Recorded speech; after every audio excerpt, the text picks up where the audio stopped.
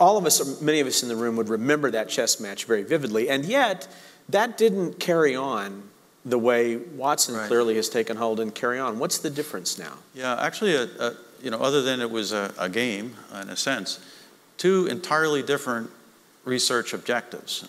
At the time, I was also leading the group in 96, 97 when we built Deep Blue.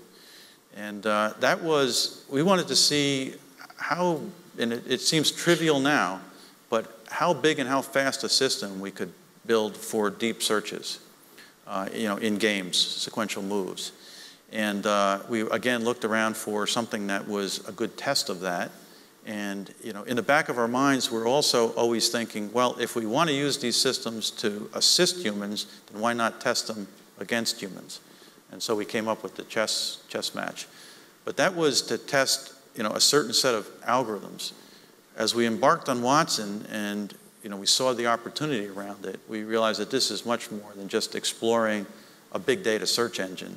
This is a completely different deal.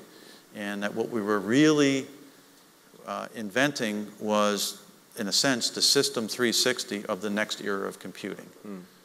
Just as the 360 was the first, really the first commercial programmable system, you know, on a broad-based, enterprise-ready, Watson is sort of that for the next era of computing.